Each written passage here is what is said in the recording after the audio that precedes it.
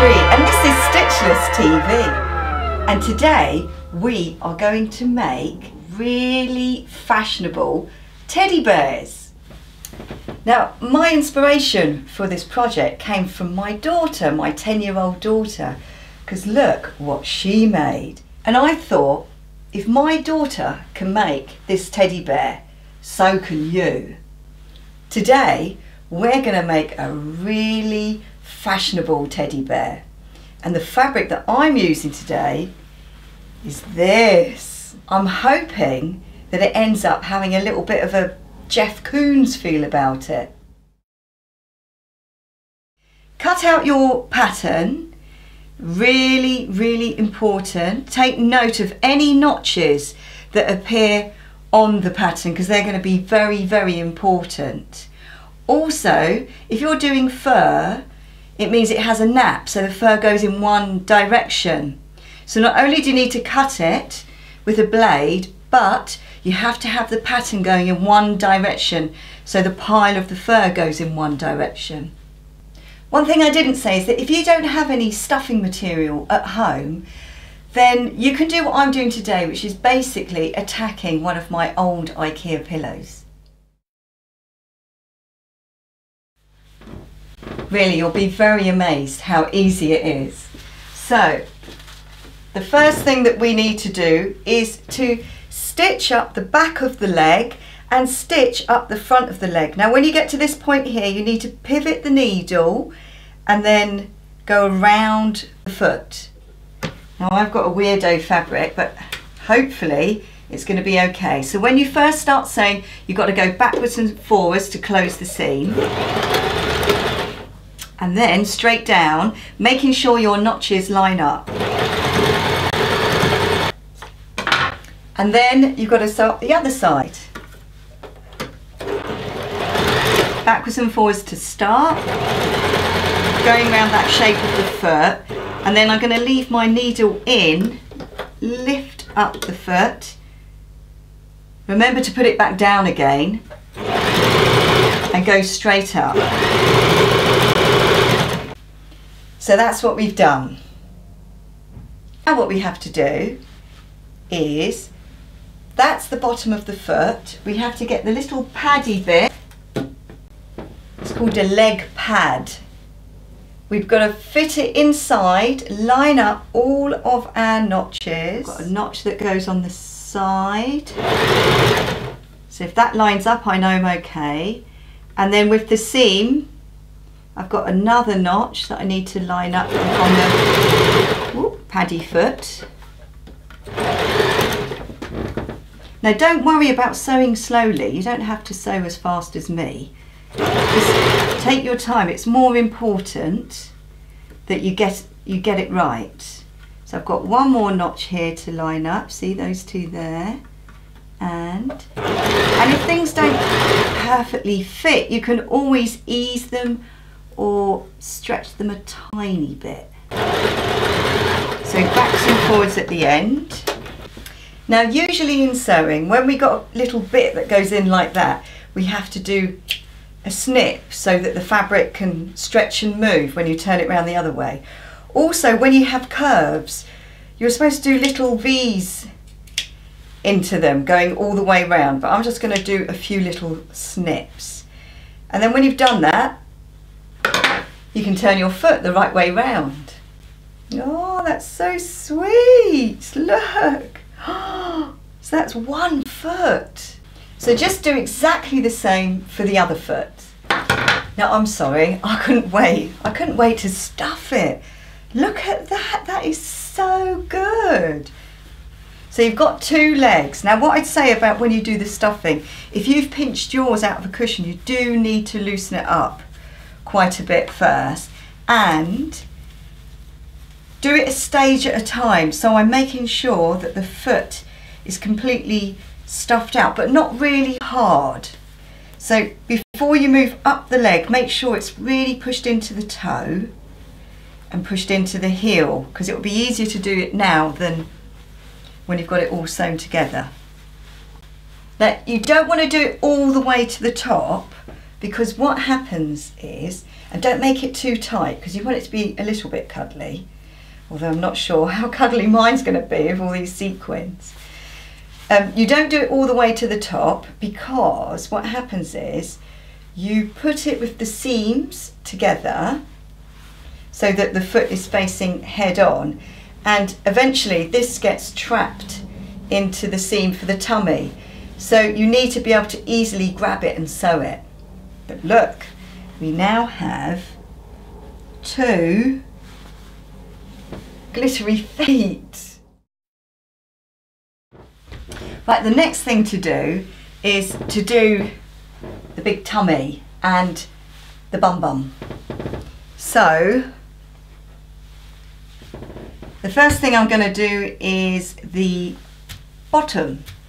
So there's a dart here in the pattern, and all that we do is we get one of the pieces, put it right sides together and just close off that dart, and then do the same to the other side. So I've folded it closed and backwards and forwards.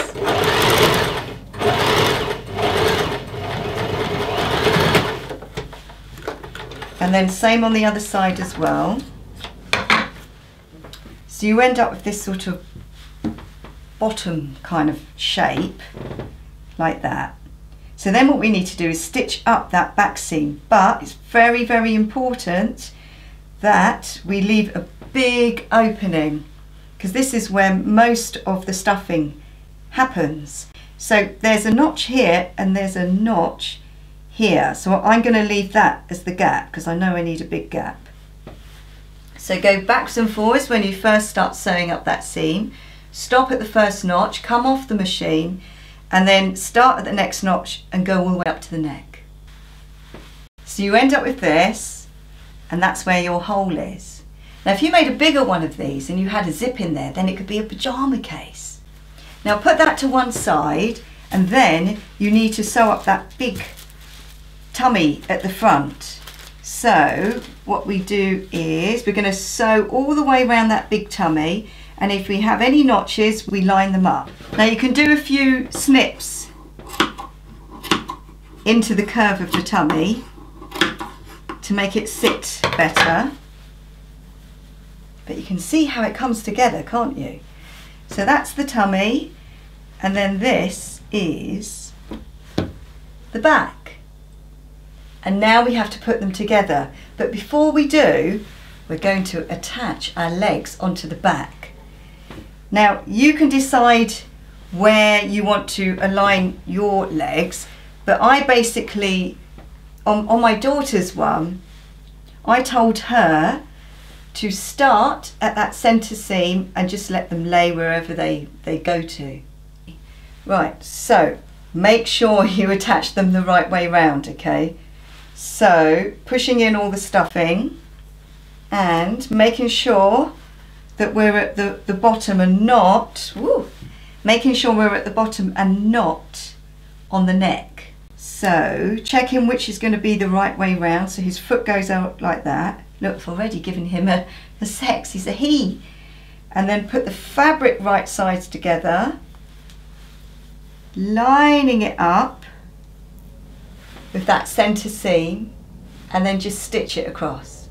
So that's one leg attached. Now it's really easy to put them on the wrong way round, so concentrate when you do that. So then I've got to do the same thing to the other leg, and I'm going to attach that onto the other side of that centre tummy seam. So look, my legs are now attached to the tummy, but now we need to attach the back piece on. So I'm going to fold back the legs so that they're effectively inside. I'm going to line up the back seam. All my fabric is right sides together now. I'm lining up the back seam with the front seam of the tummy. So that's his bum and that's his tummy. My fabric's right sides together, and I'm going to work my way round and make sure that my notches line up until I get up to the neck on one side. So we sewed it from the middle from the middle, going all the way around up to the neck, okay? And we lined up our center seams of our front and our back. And now, with the legs inside, we've got to do the same on the other side. But just take your time and take it easy and squash those legs inside. So we're working from the center. Remember when we sew that fabric is always on the left side of the machine. So, you know, sometimes you do need to turn your work around. So I'm just gonna fit the legs in, line up my notches and stop when I get to where it meets the neck seam. So lining up the notch, and if it doesn't line up, you can always ease one side or the other a little bit and make it fit. Squashing in the feet, you see that's why you don't want to over stuff the legs. Now the other thing that you need to do is do those snips, because we've got a curve going on, haven't we? So we want a few snips going around the tummy and probably around the back a bit as well. So we end up with this weird looking thing, but we're going to turn it the right way round now. Oh look, that's so cute. Look at that, I can't wait to see it finished. That's his bottom, that's the opening which you'll use to stuff the head and the body. So now we're going to deal with the arms and the paws. So with the arms and the paws, the first thing that you need to do is, you'll see you've got a piece that goes with the arm, and it's basically the inside of the arm, so it's this part. And I've put a contrasting bit here. So the first thing we need to do is attach the paw to the inner arm. So we do that by having our fabric right sides together, and I'm lining up the notch. There's kind of a little notch in there with the notch on the arm, and then I'll just stitch that across and do the same to the other one as well. So you end up with two paws like this. So then we put the upper paw on, right sides together, making sure that it all lines up. Just stitch all the way around one, all the way around the other. Make sure your notches line up, and then you just need to stuff it. So then you end up with two arms with cute little paddy paws. Now what you do with those is you get the body of your teddy bear and push down your stuffing. Make sure you've got the paddy paw facing like that inwards. And we're just going to line it up with the side seam of the teddy bear body, and we're going to stitch it across the neck. So it's just like a stay stitch. You don't have to do any backwards and forwards, but make sure you're putting it in the right position. And then do the same to the other paw as well. Oh, look! Look how he's coming to life! Right, put your teddy to one side now, because now we're going to do the ears. So, very, very simple. We want to get our contrast fabric, one of our contrast fabrics, put it together, line up all the notches as usual, and then just sew all the way around the curve. Then, sorry if you're sick of me saying this, you've got to snip into your curves. It is so important. I'm going to turn it the right way round. Oh look, it's a little ear. That's so sweet. And then do the other ear as well. So we've got two cute, look, two cute little ears. Now put those to one side for the moment, because we're going to start looking at the head. This is the head. And what we're going to do is, that's that bit at the front. So I just want you to stitch up that shorter seam up the front. Backwards and forwards to start. And then just curving up to where the nose is. Now look, this is a little bit tricky, but you'll be fine. Now what we have to do is we have to get that funny nose bit, and we've got to fill that space with it. Now the best and easiest way to do it is to start, I would say, in the middle of the nose and start working your way out and lining up your notches. Now it's a tiny bit tricky, okay, but you're going to be all right, and it doesn't have to be totally perfect. So I've got my front seam in line with the centre of that nose bit, and I'm going to start working my way around, and if I have any notches, I've got to line them up. So once you've done one side, then you can go in and do the other side. Now remember, always fabric is to the left of the machine, so you probably need to flip your work over and then start on the other side. Now if I've got any funny curves on here, I'm going to notch into those on both sides. Let's have a look. Wow, it really looks like a nose. Now the back seam of the head is where I've got 2 notches. It seems to be the kind of flatter bit. So I'm just going to stitch from the point going down to where it's flat down there. So now we're at the moment where we're going to attach our ears on. So decide where you want to put them.